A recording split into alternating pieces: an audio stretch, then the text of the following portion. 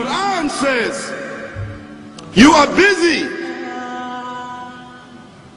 piling up, calculating, developing your careers, your money, your occupation, your wealth, until you visit the graves. Think about it. When was the last time that you went to a funeral? Was it your mother? Was it your father? Was it your grandfather? Was it your uncle? Was it your cousin? Was it your friend? Was it your wife? Was it your husband? The last time that you visited the grave, when you went to a funeral and you saw that person whom you loved that was laughing, crying, live, boasting, wealthy, educated, denying, arrogant, whatever they were. What was the demeanor of the people when you walked in that funeral home? When that person was stretched out in their last suit? What was the demeanor? Were the people cracking jokes? Were they dancing? Were they clapping and singing songs? No. Silence. Melancholy. Trauma. Why? Because every person that walked in that room, seeing that person stretched out, the first thing they thought about was not the person. The first thing they thought about was that one day this will be me. So Allah said, Alhaakumut takathur. All of us, all of you are engaged in running your mouths, doing your business, multiplying, buying houses, cars, business, whatever you're doing. And when you're told about God, religion, life, morality, you're saying, look, I ain't got no time for that. I got no time for that. I don't want to hear that. I don't even believe in God. Matter of fact, I don't even know if I'm going to die, and if I do, maybe I'm coming back again. As a matter of fact, science is so sophisticated that I think really that they're on the verge of being able to solve the whole thing of death soon. We ain't got to die. If we got enough money, we don't even have to die. See how arrogant people can be until they visit the funeral house. And then after you go to the funeral house, if you got the guts, if you're able to do so, you go to the grave. And now this is another scenario. And you say to yourself, is that it? I mean, 50, 60 years, scraping, struggling, scheming, lying, stealing, fornicating, jumping up and down, begging, working, and this is the end of it? I mean, is this what's going to happen to me? Are they going to be dropping me into a hole in the ground? A hole in the ground, the same hole that a cat digs after it defecates. Just a little deeper.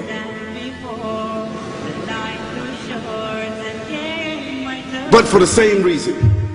The cat digs a hole because the cat has dignity. Something that human beings don't seem to have.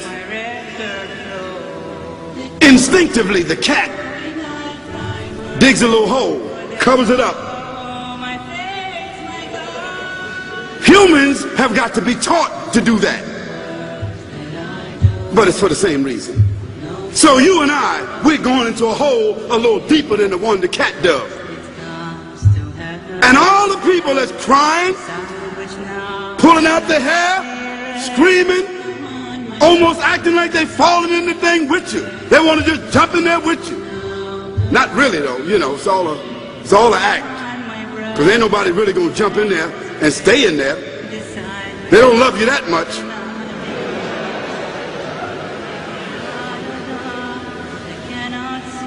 And then after all the shoveling get done, then they fill it up. And the box, you can't even see the box no more, the coffin that cost $5,000. I don't know what did they burn somebody in a $5,000 coffin for? I mean, if I was a funeral director, after they left, I would dig them back up and put them in another box and take that box back.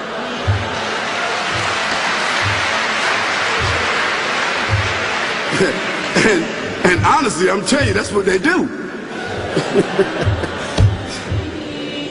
Yeah.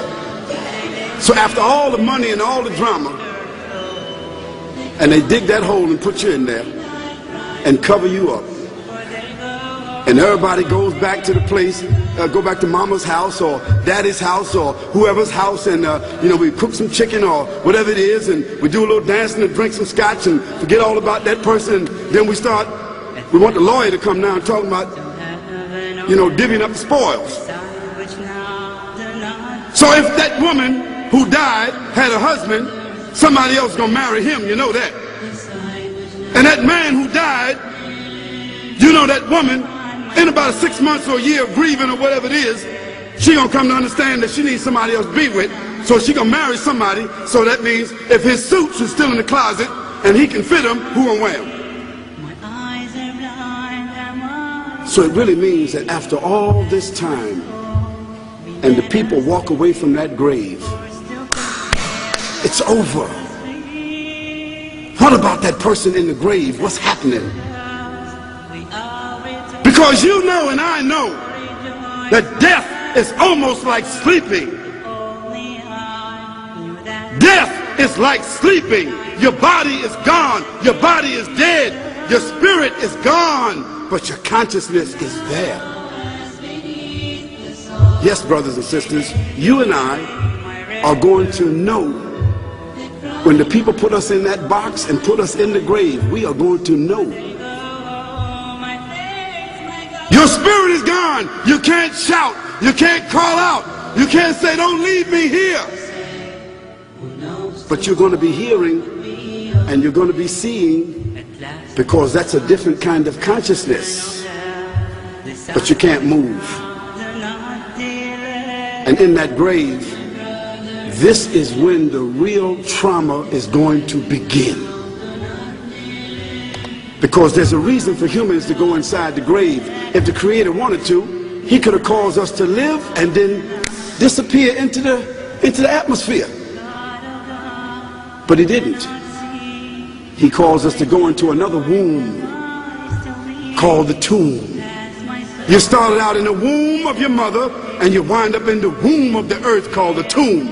From the womb to the tomb. This is the whole trip.